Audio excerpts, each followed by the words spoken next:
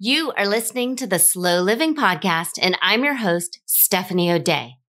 What if I told you that you could truly have the life of your dreams, the life you've always wanted, one filled with abundance, joy, and a sense of purpose? It's absolutely possible, and I see it each and every day with my coaching clients. It all starts with learning how to slow down. You deserve to live the life you've always dreamt about. Let's get started.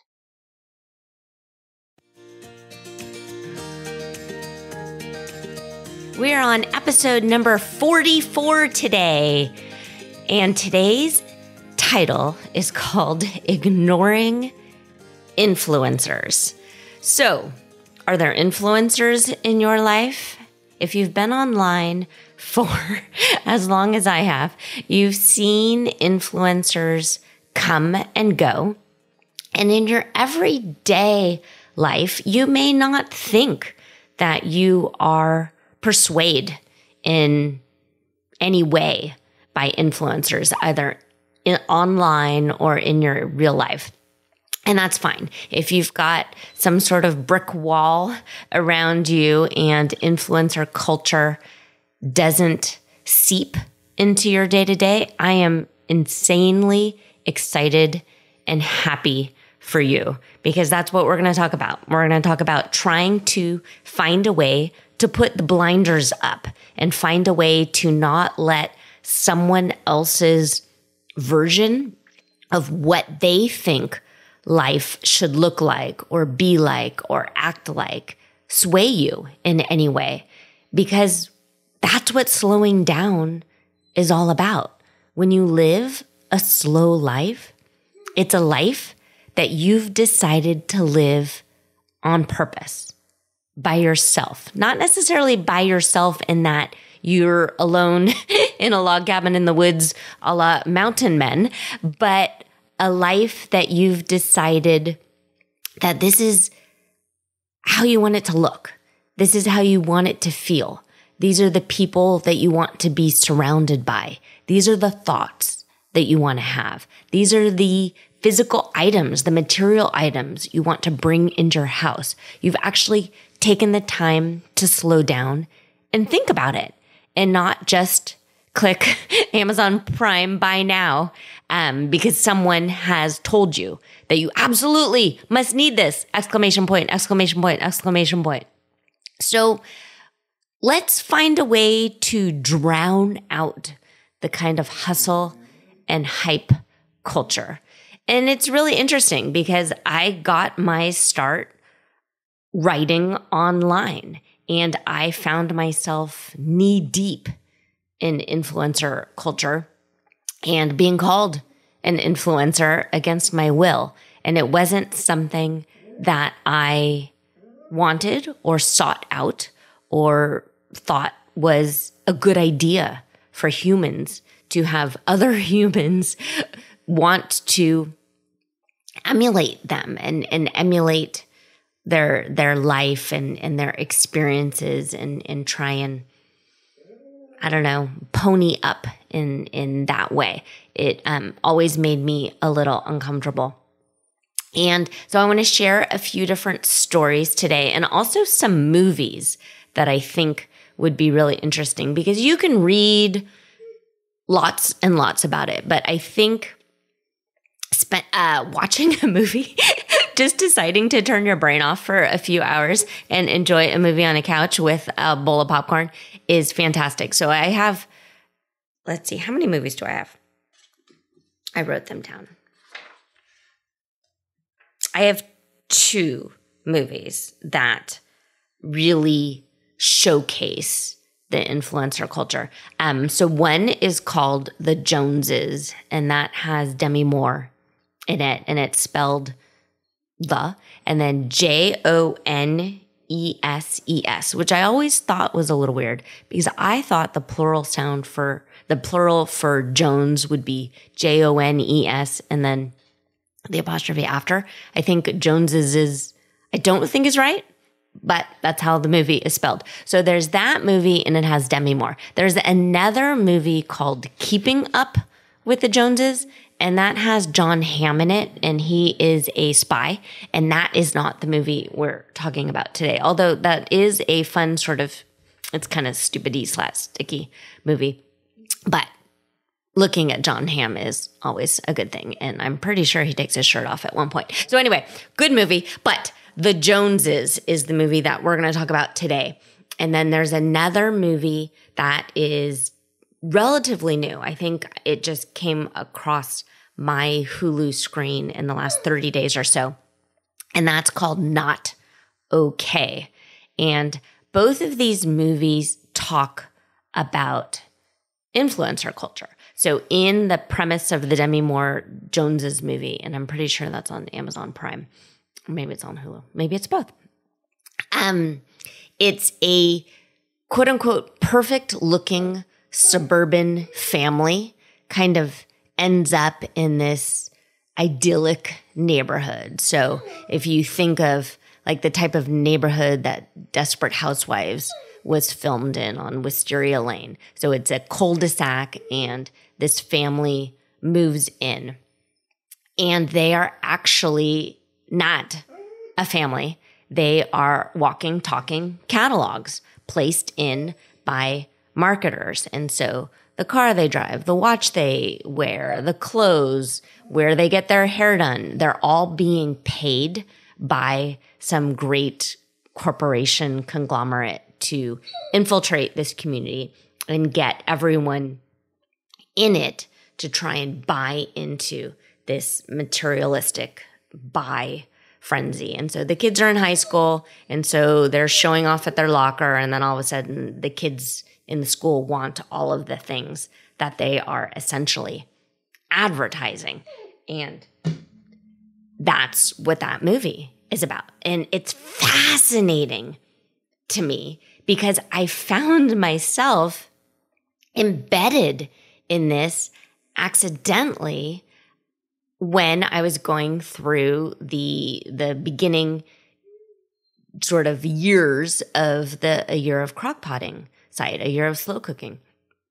And it wasn't something that I was interested in. I literally thought when I started writing the crockpot site, I thought I would just be known for someone who used their crockpot and for following through with a New Year's resolution. Never did I think I would be making up new recipes. Never did I think that somehow Crockpot and Ninja and different brands would reach out to me to have me review their slow cooker. That was never an idea for me. I've liked New Year's resolutions. I liked going for dreams and the big picture. I've always had a big picture. At the time, it was I needed to find a legitimate way to work from home with my kids.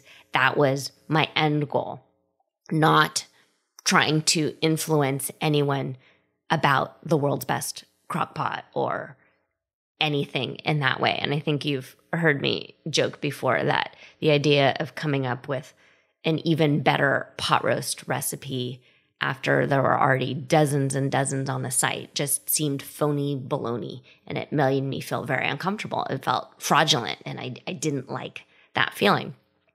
So I would go to blogging conferences and different conferences put on by brands, and they would try and influence us to then write about these things online and try and convince essentially strangers to then go out and buy this thing. So one of the very first parties and influencer events I was invited to was by Nintendo.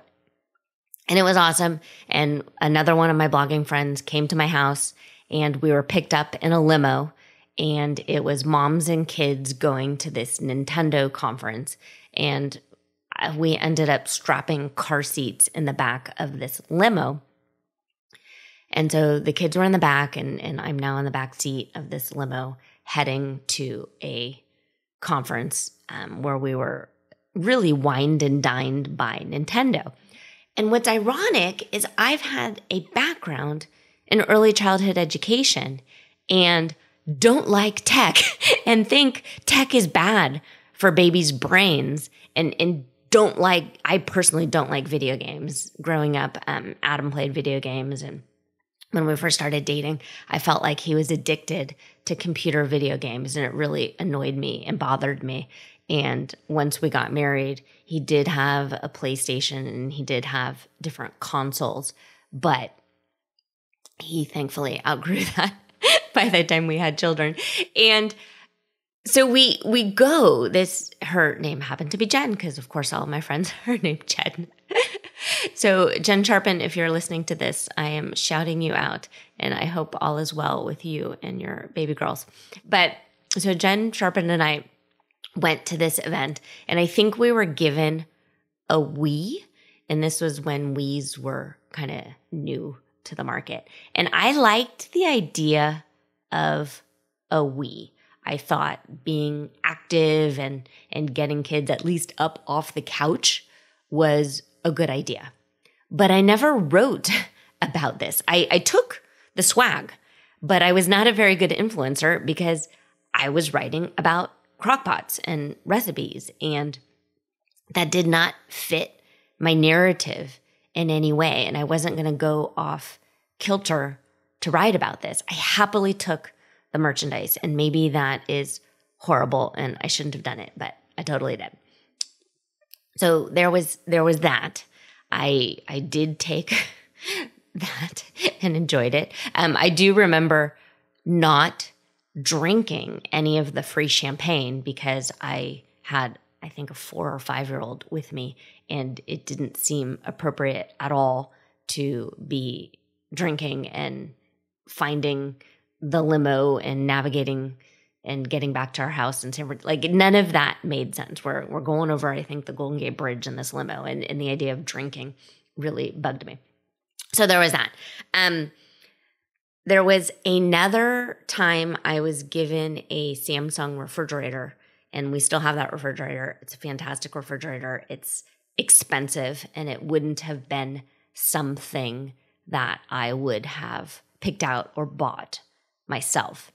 And I did write about that. And I wrote about the pros and the cons of the Samsung refrigerator.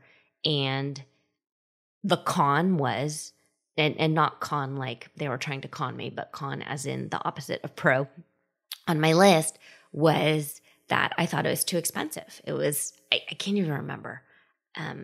I can't remember the price. And so I don't want to throw my dollar signs out because I really don't know what it cost. But we had a perfectly good refrigerator in our house. We were not in the market for a refrigerator, but we were given money to go to Best Buy. And so it was like a combo Best Buy Samsung campaign. And we were given thousands of dollars in Best Buy gift cards in order to go buy this refrigerator. So Adam and I went. We picked out the refrigerator, and they had it delivered. And thankfully, the refrigerator we were able to give to a friend of mine who desperately needed a new refrigerator. So it was a win-win for me. So I'm starting to write about it. And the con was that I believed it cost too much for a typical suburban family. Didn't need all of these bells and whistles and didn't need such a fancy refrigerator. And I also wrote that I was worried because at the time, Samsung hadn't really pushed into the marketplace of home appliances. They were mostly known for audiovisual stuff, for their televisions, for their stereos. And so I wrote about that I was worried about that. But hey, it was free. And who am I to say no to free things? Well, my article wasn't approved. The brand read it and didn't like it and wanted me to put in all of these different sound bites and points and bullet points that then Google would crawl. And so if you were ever searching for Samsung refrigerators, you would hopefully come across a insanely glowing review. Well, that was going on my own website. And so I did not want to do that. And I think what ended up happening was they scrapped the article. I got to keep the refrigerator, but I never worked with Samsung ever again. And it's fine. I know there were some of my blogging friends who ended up with washer and dryers with them and different things. And later down the road, I actually heard that the washer, because they were front loaders and they had this rubber gasket, there was a big problem with mold. So I was very pleased that that's not something that we decided to do. We've always liked my old top loading washer dryer that we've had for, gosh, we've been married 23 years. So I guess 20 years. So where are I going? Where am I going, Steph? Good to know. So I have always put ethics and morals and integrity first and foremost. And I wasn't ever interested in writing about something that didn't feel true to me. When Ninja flew me to Boston to show me the prototype of the Ninja cooking system and asked me to be in the infomercial, I was practically drooling over this prototype. And Adam was with me, and I remember him sort of kicking me under the table and giving me a look like, okay, let's be businessy now here, Steph. And I would have written about that thing and told you about it for free because it was an awesome, awesome crock pot. They do not make them anymore. Now they are doing the Ninja Foodie, and it has an air fryer and a pressure cooker in it, and I've never tried one, and I know nothing about it, but I loved the Ninja cooking system. Loved it.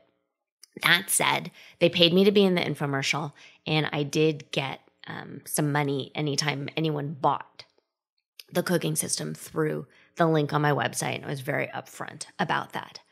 I didn't use some of the lines that were written in the teleprompter during the infomercial because it felt wrong to me. It felt uncomfortable. One of the lines was I was supposed to eat beef stew and then look at the camera and say, "This is the best beef stew I've ever had."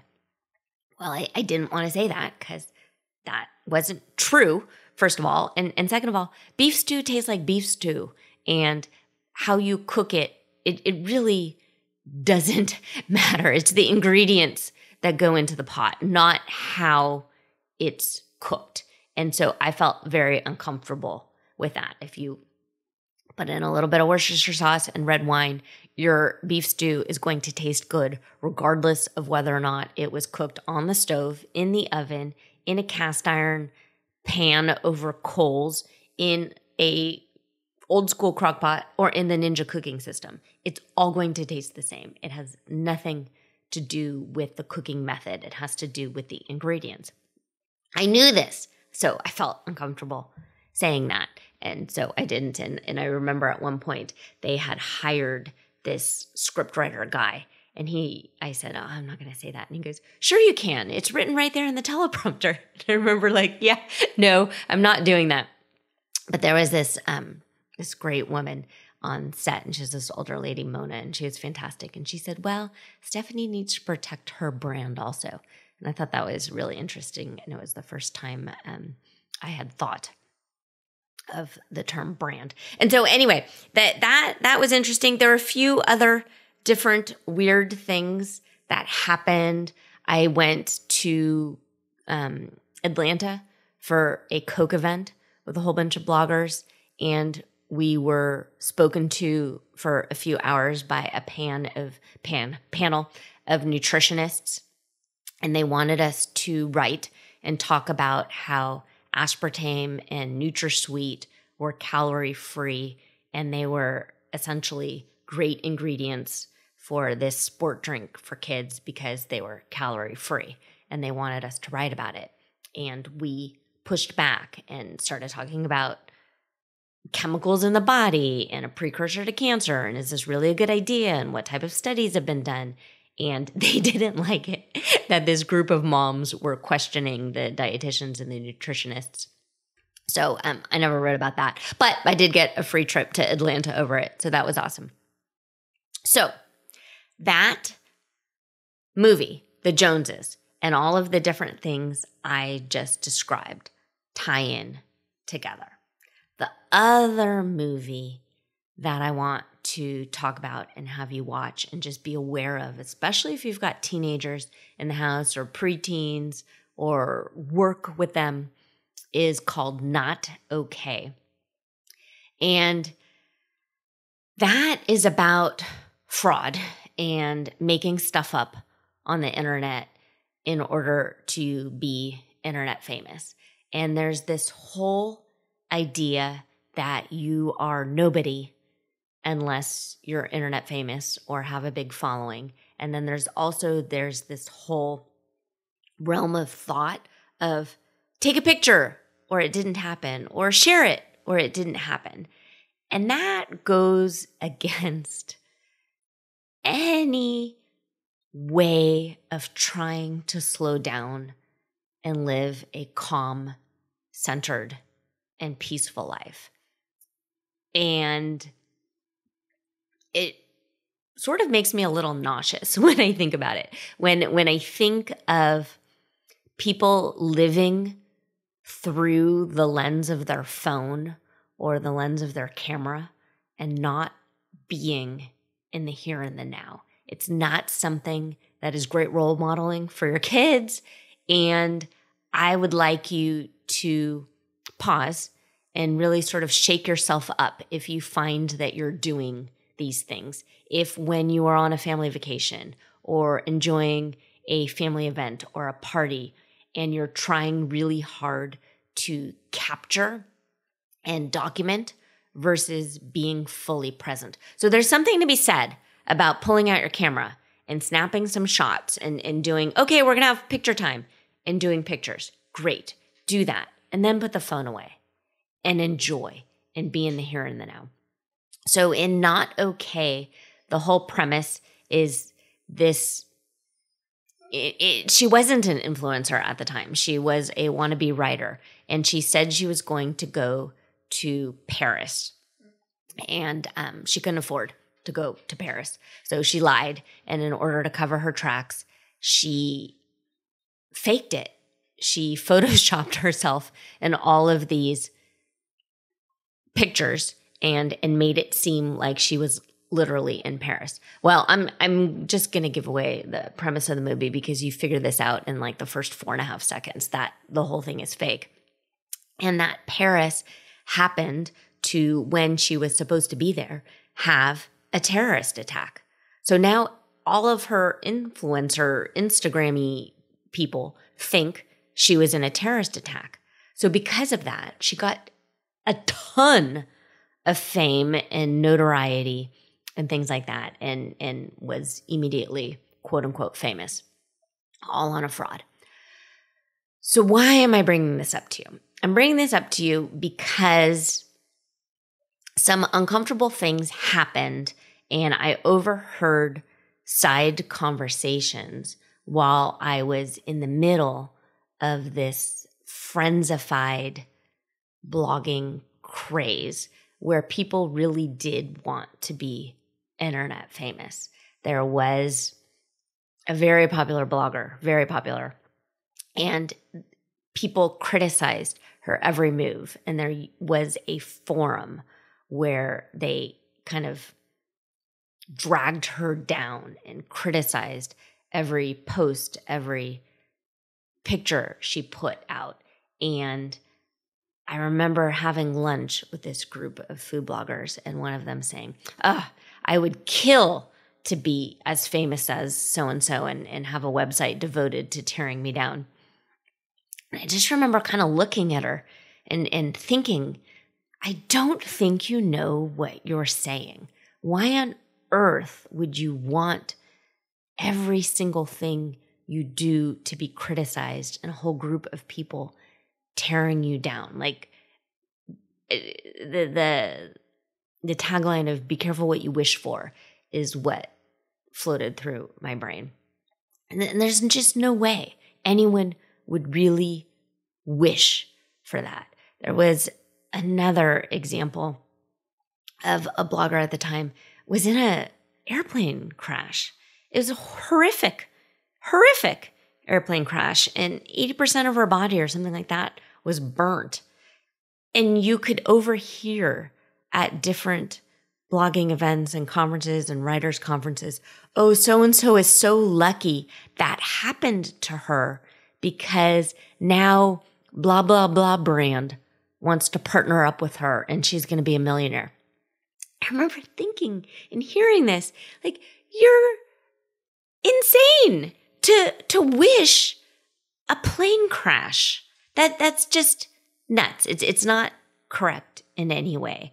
And so please slow down and really think through what you're saying and what you're putting out there. But no one would wish a plane crash. There was somebody else and their child had Down syndrome and she wrote about it. And so then all of a sudden she got a bunch of followers. And then other people were talking about how lucky she was because she was able to have this life experience. And different things set different people off. But I really want you to pay attention and go through and follow the daisy chain of the thoughts you're having, because that's not what you want. If you want fame, it's probably because you think somehow that will make you feel better or will provide some sort of level of financial freedom. But there's a difference between being famous and being infamous, and you certainly don't want the latter. And if you do, then that's great, but you probably are not listening to a podcast on slow living, which is cutting out the noise, cutting out the hype, cutting out the hustle, and you doing you, and you figuring out what really makes you click and makes you feel good about yourself. So one of my absolute famous bloggers of all time, to me, navigates this influencer culture and being a real human and a real person.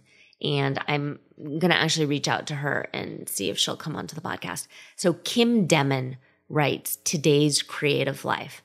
And I've always looked up to her. And I love that she has these relationships with brands, but she's also a real person.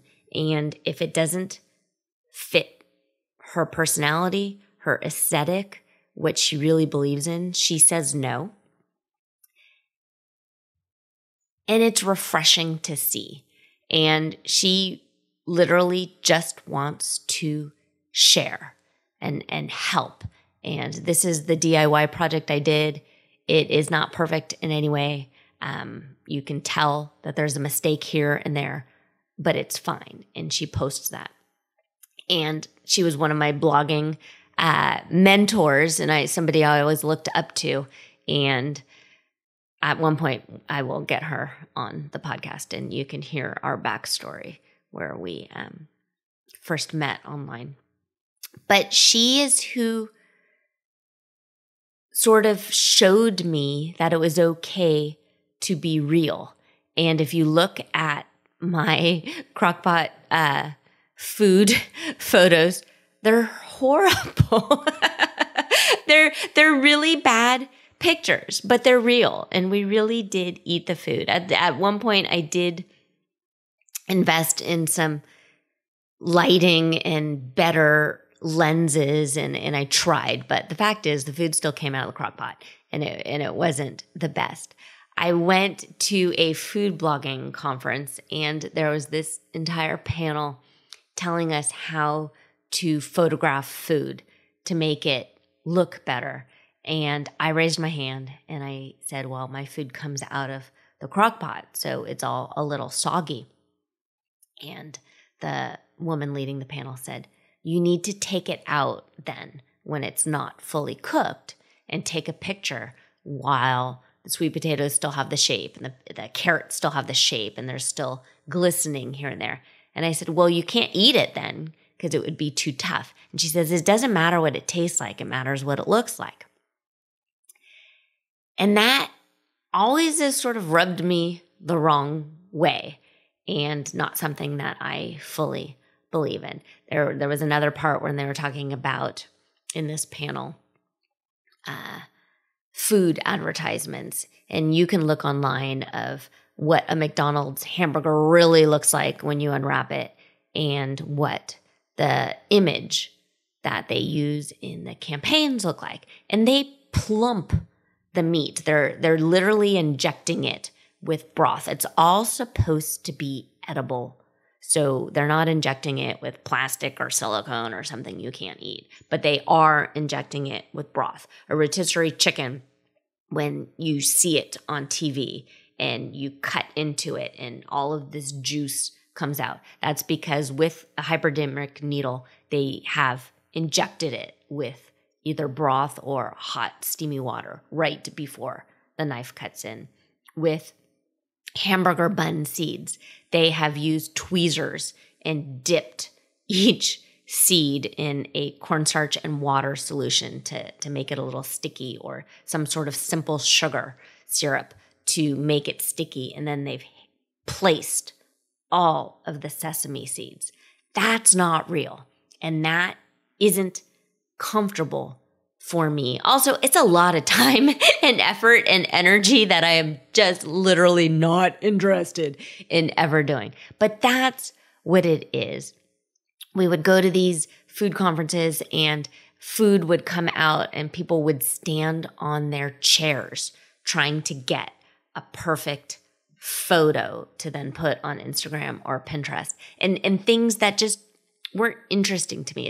And if that's interesting to you and you look at the photos as art, I am A-okay with it.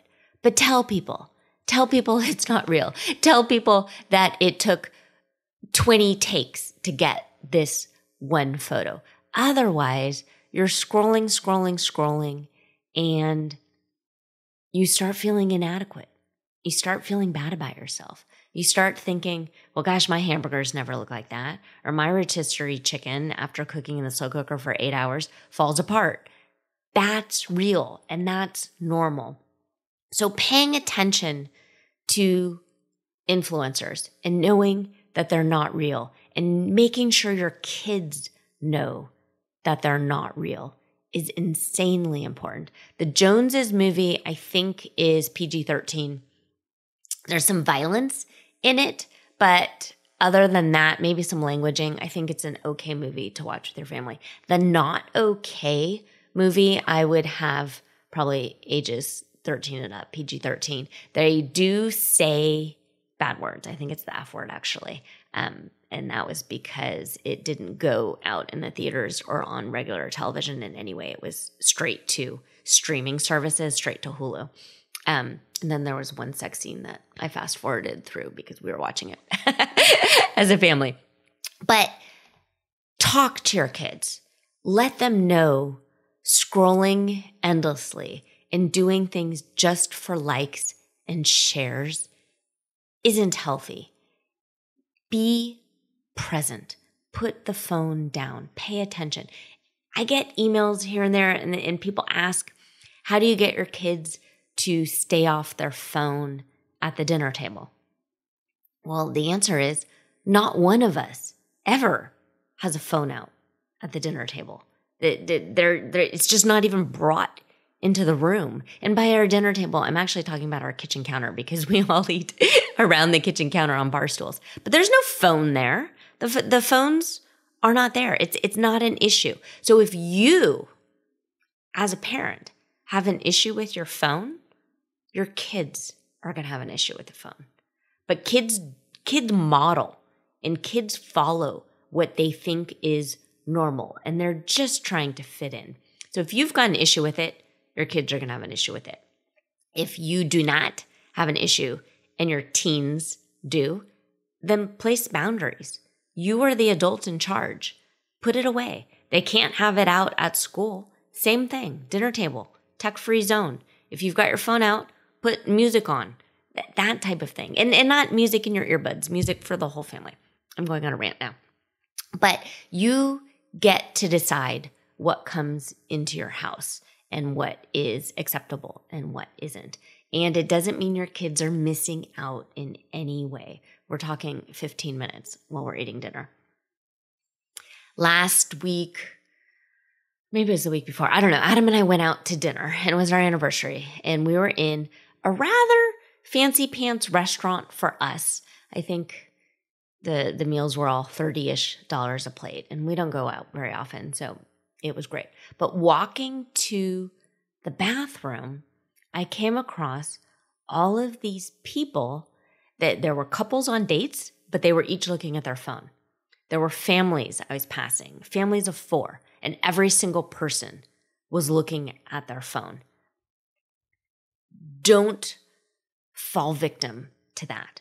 Don't ignore the people who are right in front of you because you're worried about the people in the phone, the fake people in the phone. They're not real. The people that you can hug and touch and squeeze and talk to in real life and make real eye contact with, those are the people you need to pay attention to. Okay, I hope this helped a bit. If you have any questions, email me at any time. I'm at steph@stephanieoday.com. If you've got a problem with this and you want some help sort of tweaking your mindset or ask me questions, put yourself on my calendar. You can do that at stephanieoday.com/mindset. Also, in one of the past episodes, I had talked about a coaching worksheet that we are currently actually going through in the Slow Down Society Facebook group. If you'd like to join the Slow Down Society Facebook group, we are doing a 30-day journaling challenge using this worksheet. The worksheet is embedded in the group. I'm also happy to email you a copy of the worksheet at it's steph@stephanieoday.com. Just ask for the coaching worksheet. And what this is it's a 1-page slow yourself down journaling worksheet. I've done tons of different journaling prompts and have tried almost everything. And I found that keeping it to a page, it's still a guided worksheet, helps streamline the process, and taking the time to add 15 to 20 minutes of self-reflection and journaling at the beginning of your day really is one of the absolute best ways to set yourself up for living the life of your dreams, for living out the life that you've chosen on purpose in a slow, methodical, thoughtful way. You can still meet your goals. You can still have huge dreams, but do it on your terms, nobody else's terms.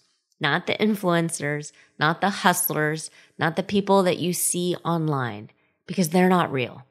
The person that's real, the person that knows you best is you. And if you're thinking to yourself, you know what, Steph? I don't even know who I am. I don't even know what I want. Then that is a red flag.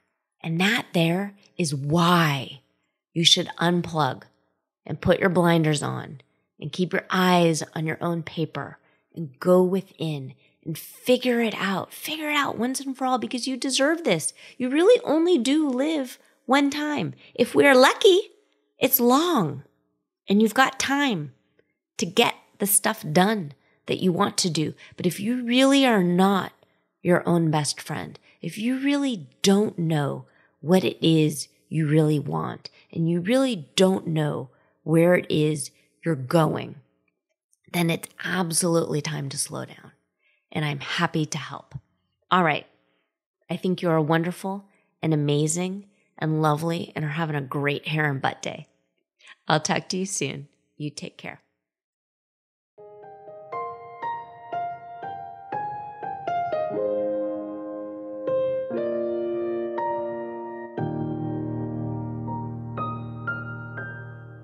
Do you have a slow living story to share? Leave me a voicemail at stephanieoday.com/podcast with any questions, comments, feedback, or testimonials, and I will be sure to include it in an upcoming episode. Also, if you found value in this episode, please share it with your family and friends and subscribe through your favorite podcast provider. The more you share, comment, and leave positive reviews, the more people we can reach and share the slow living lifestyle and messaging. Thank you, Slow Down Society, and have an absolutely wonderful day.